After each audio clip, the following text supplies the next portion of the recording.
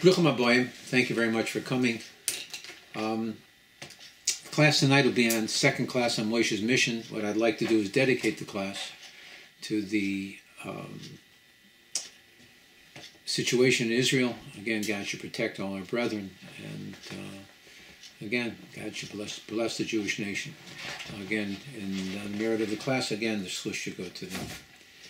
So again, we're on the second discussion here of Moshe's mission. So we ended up last week, again, Moshe's at Yisro's house. He's taking care of the sheep, again, the burning bush. But so let's begin this week. So it seems strange that at their initial encounter, the first command that God gave to Moshe was Exodus 3:5, where he told Moshe, remove your shoes from your feet. What was God's message? So Moshe was looking into the fire of the burning bush, and he was able to see the suffering that the Jewish nation would experience throughout its entire history. When someone wears shoes, they don't feel the earth beneath their feet. Once they remove their shoes, then they feel every pebble that is on the ground. God was telling Moshe that as a leader, it was essential that he feel the pain of his people and that he must share in their difficulties. We see the same scenario with the priests that served in the temple. They all served barefooted. They did not wear shoes while they officiated, even though it was cold.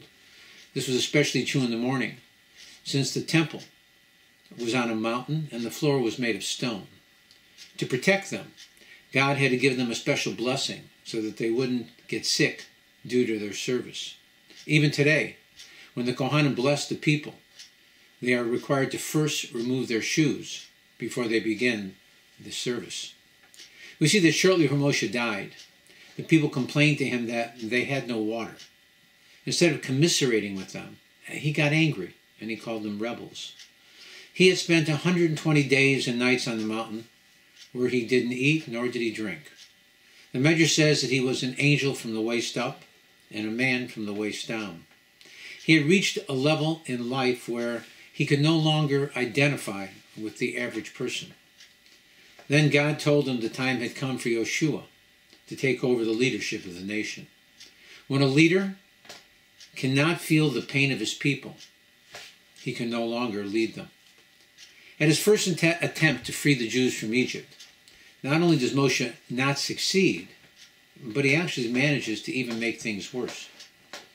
Why wasn't he successful at first?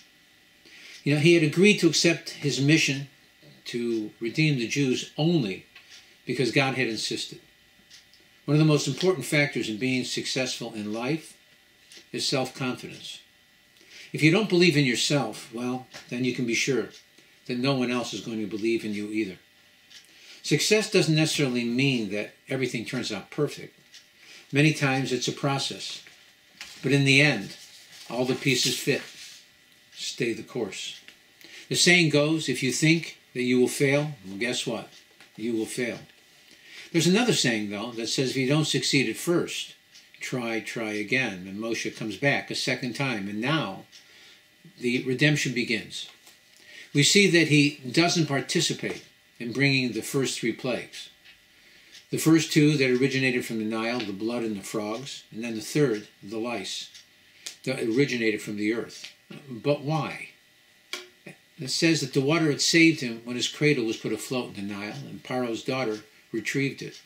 And the earth had covered up the body of the Egyptian overseer that he had killed.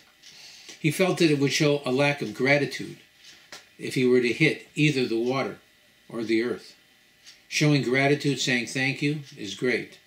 But the question becomes, how long is one indebted to someone who has done them a favor? Now, the water had helped Moshe when he was a newborn. He was now 80 years old. The same could be said of the earth. It had extended its kindness many years before. Not only that, but the water and the land just did what they were created to do. They really did nothing that was miraculous, and yet Moshe wouldn't strike either. What a lesson we learn from Moshe's action. Once someone has done you a favor, you are indebted to that person forever. Even if they are being paid to render a service, you still need to say thank you and show your appreciation. Again, the concept of thank you. We also learn about parenting from the plagues that were brought in Egypt. If you look closely at the wording of the 10 plagues, you will notice that only one of the 10 happenings brought in Egypt is actually called a plague, Makos Bechoros, the plague of the firstborn. So what were the other 9? Actually, they were instructional events orchestrated by God with the intent of bringing Paro and the Egyptian people to a true state of repentance for their sins. When all the instructional efforts failed, then, only then, did God punish the Egyptians with the plague of the firstborn. God wants to wipe out the sin, not the sinner. Moshe was unique among the prophets in that he questioned God. There is a medrash that says that Moshe questioned God in a way he wanted to know how a benevolent God could allow young children to be plastered into the walls of the buildings that the Jews were constructing. This was done by the Egyptians. If a Jew fell short of their daily quota of bricks, so God told them that all those children that were taken and plastered into walls were those that would be a thorn in the side of the nation if they had lived. But God told Moshe, listen, if he wanted, he could take one child out of the wall and see what his end would be. And so, he took one child out of the wall. The child that Moshe selected from those who had been plastered into the wall was Micha. The story is told that when Moshe was looking for Yosef's coffin, he was told by Serach that the Egyptians had sunk Yosef's steel coffin into the Nile. They did so for 2 reasons. First of all, they saw the Nile as a god, and they saw Yosef as the material provider of the nation, and they felt that the two would be very compatible. In addition, they knew that the Jewish nation couldn't leave Egypt without his coffin. So Moshe found Yosef's coffin, but then he couldn't lift it up from the bottom of the Nile. So what he did was he took a golden amulet and wrote on it, Alei Shor, arise ox. We know that Yosef's sign was the sign of the ox. He threw the amulet into the Nile, and lo and behold, Yosef's coffin floated to the surface of the Nile and rested on the shore next to where Moshe was standing. So Moshe took Yosef's coffin, but he left the amulet. Now, he really didn't think of it, didn't give it much thought. However, Micha, the child he had taken out of the wall in lieu of the bricks, was watching the whole scenario. When Moshe left, Micha went to the water's edge and retrieved the golden amulet with the words written on it, Alei Shor, arise ox. When the mixed multitude made the golden calf, Micha threw this same amulet into the fire, and out came the golden calf, walking and talking. This gave the calf credibility, and some of the people saw it as a god, and they began worshiping it. The other cause of the golden calf was the Erev Rav, which means the mixed multitude, the cream of the crop of Egyptian society. They were the intelligentsia. They were the architects, the builders, the brightest and the best that the Egyptian society had to offer. God did not tell Moshe to bring them out with the Jewish nation. Moshe did so on his own. But the question has to be, why would Moshe do this? It's interesting, if you think about it, that throughout the ages, we as Jews have been called every derogatory name in the book, except one, the most obvious. We are never called slaves. But why? The Torah states no less than 50 times that we were slaves in Egypt to Paro in Egypt, and God redeemed us from there. If you're black, even if your name is Michael Jordan, at some time in your life, someone has referred to you or your ancestors as slaves. I believe that the reason why we are never called slaves is because of the Erev Rav. These individuals would not have joined a slave nation. However, they would have joined a nation that was enslaved. Moshe took them out with the Jewish nation when they left Egypt to give the Jews credibility, again, to the Jewish nation for eternity. However, we see in many ways that they became a stumbling block in the development of the nation. They did have a positive purpose in that it was the Erev Rav, believe it or not, that forced Paro to chase the Jews to the sea where they met their final end. Paro had not only freed the Jewish nation, he escorted them out of the country, and he armed them. You don't arm 600,000 men who are going to return in 3 days. If they're coming back, you don't give them weapons. You send soldiers with them to protect them. It would seem that the Erev had petitioned Paro, saying that the Jews were about to experience great revelations in the desert. This was to be, so to speak, a once-in-a-lifetime event, and they wanted to be allowed to witness the miracles. Paro agreed for them to go, but only for 3 days, and then they were expected to return. So he sent captains of the guard to accompany them back, but after 3 days it became evident they were not returning. They had decided to stay with the Jews in the wilderness. Paro had had enough of the Jews and their God. He thought that God's strength may well be limited to inhabited areas. He saw that although all the idols in Egypt were destroyed, the idol called Baal Zephon, the idol of the north, was still standing, and it stood guard at the edge of the desert. As the prayer that we say daily, that the Jews sang when they crossed the Red Sea, called the Uz Yoshir, then they sang. One of the verses reads that Paro said about the Jews, I will pursue them, I will overtake them, I will divide the spoils, my lust shall be sated upon them, I will unsheath my sword, and my hand shall annihilate them. No. He wanted the Erev, he needed them, but the Jewish nation, he wanted to annihilate them. Paro had no choice but to bring the Erev back, since without them, Egypt was lost. The plagues had totally devastated the whole country. He needed their knowledge and expertise to rebuild all of Egypt. He was really desperate. He understood that the survival of his nation was at stake. So Moshe's decision forced Paro and all of his people to meet their final end by drowning in the sea. The Torah doesn't mention people's ages very often, but it does mention that Moshe was 80 years old and his brother Aaron was 83. Not exactly the age that you would think would be conducive for someone to lead a nation through a barren wilderness. Both of them worked tirelessly to serve God and lead the nation. Age never became a factor.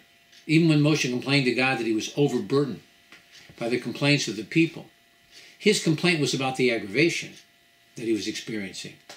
He was not complaining about the work. As we know, nothing wears a person down more than arguments and discord, mental anguish. So Moshe takes the nation to Mount Sinai, where they receive the Torah directly from God Almighty himself. The experience becomes too awesome for the people, and they ask Moshe to become their intermediary, their representative. They wanted him to speak directly to God and then tell them what God said. And this is why we say the phrase, Torah tzivu lanu Moshe, that it was Moshe who taught us the Torah. This is also why we refer to the Torah as Torat Moshe, again, the Torah of Moshe. While in the desert, Moshe is visited by his father-in-law Yitro. He brings with him Sipporah, Moshe's wife, and his two sons, Gershon and Eliezer. The name Moshe is made up of 3 letters, a mem, a shin, and a hey. Now, each of these letters allude to one of Moshe's previous lives. The mem, of course, alludes to his present life as Moshe. The shin alludes to Seth, Shase, the third son born to Adam and Chava, and the hey alludes to Hevel, the second son born to Adam and Chava, who was killed by his brother Cain. One of the reasons given for the 2 brothers fighting, which brought about the death of Hevel, was over a woman. It seems that when Cain was born, he was born with a twin sister. And when Hevel was born, he was born as triplets, with 2 sisters. Each one, Hevel and Cain, contended the third sister should be their spouse. The argument ended with the death of Hevel. So according to Kabbalah, Yisrael was a reincarnation of Cain, Moshe was a reincarnation of Hevel, and Sipporah was a reincarnation of that third sister over whom the 2 brothers were fighting.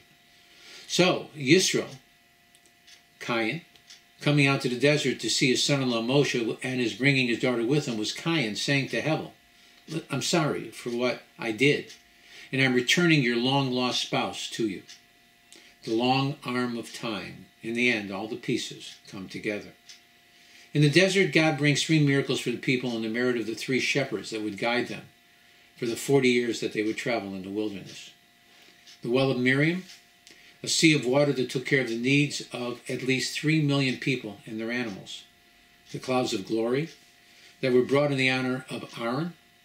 They protected the nation on all 6 sides, and a 7th cloud that led them during the day and gave them heat and light at night. And then they were fed with the spiritual food that came from heaven, called man. That came in the merit of Moshe. I find it interesting in that the people never complained about the well or the clouds of glory, but they found the man an affliction. So too the people never complained about Miriam or Aaron, but they had plenty to say about Moshe. In fact, the Talmud goes so far as to say that they suspected him of having relations with their wives. It is lonely at the top. Finally, the Jews accept the Torah on Mount Sinai. Everything looks great. Moshe goes up to the mountain to receive the 10 Commandments, and he tells the people he'll return in 40 days. Well, what a surprise. Moshe's late. In fact, I think that really is the 11th commandment. Anyways, the people, thinking he would not return, make a golden calf. When God sees what the people have done, he tells Moshe to go back down. God was telling Moshe that the only reason why he had the merit to stay on the mountain was because of the people.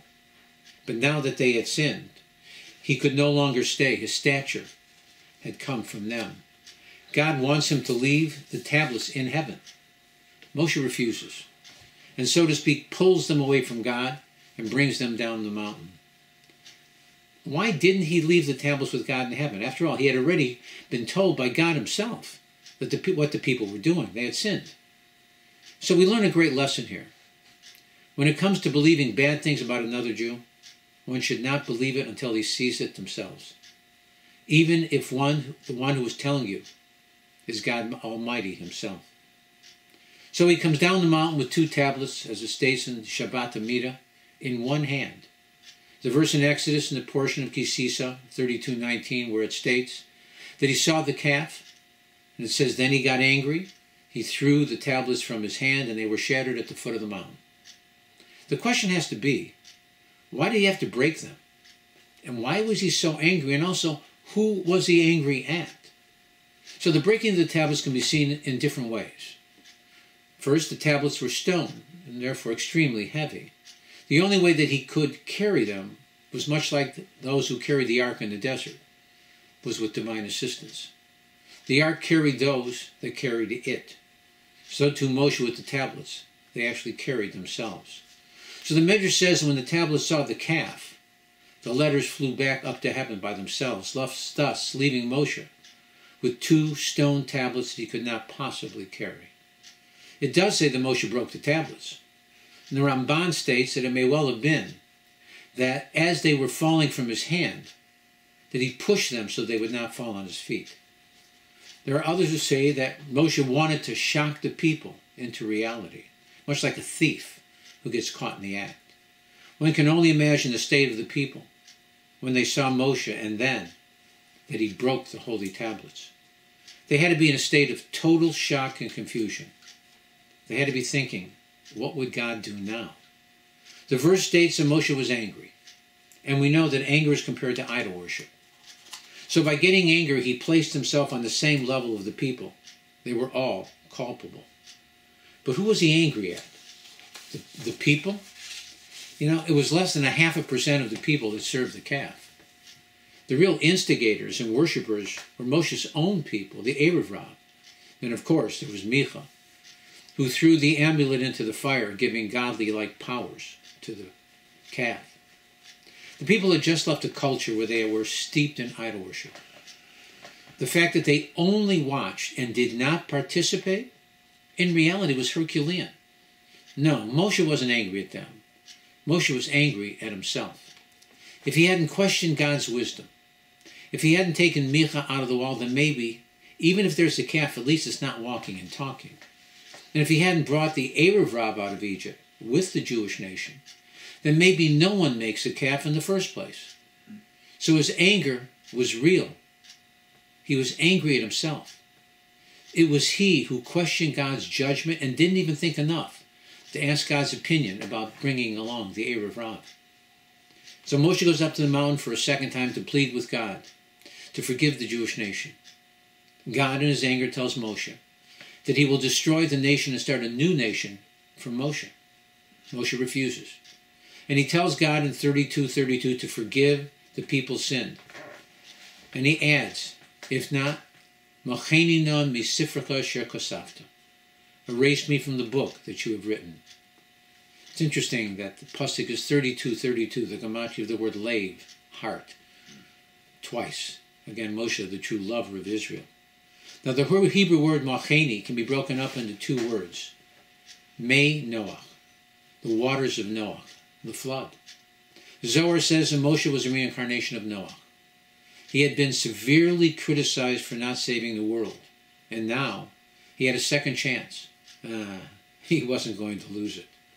God forgives the Jewish nation in the merit of Moshe. We see here that Moshe gets angry, and it is seen in a positive light. However, there are three other places in the Torah where Moshe gets angry, and there it is seen as a negative. He forgets the law. What's the difference between them? And why did one have a positive conclusion and the others negative? I think that the answer is that the anger that Moshe displayed when he broke the tablets was anger that was directed towards himself, whereas the other three times his anger was directed to others.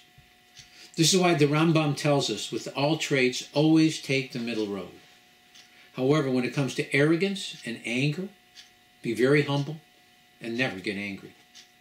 They are really one and the same. The reason why we get angry is because our ego has been hurt.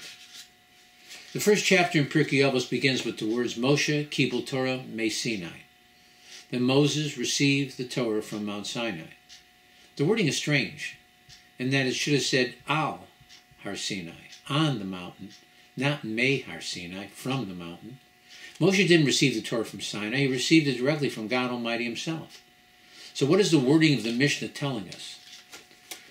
When God gave the Torah to the Jews, all the mountains in the world came before him and asked that the Torah should be given on them. Many were tall, others were beautiful, but God chose Sinai, a smaller, less impressive mountain that didn't even put in its request. It didn't feel itself worthy. But Moshe saw that God did choose Sinai for giving the Torah, not for its height or beauty, but exactly for its humility. So Moshe learned the lesson of humility, Me Sinai, from the mountain of Sinai itself.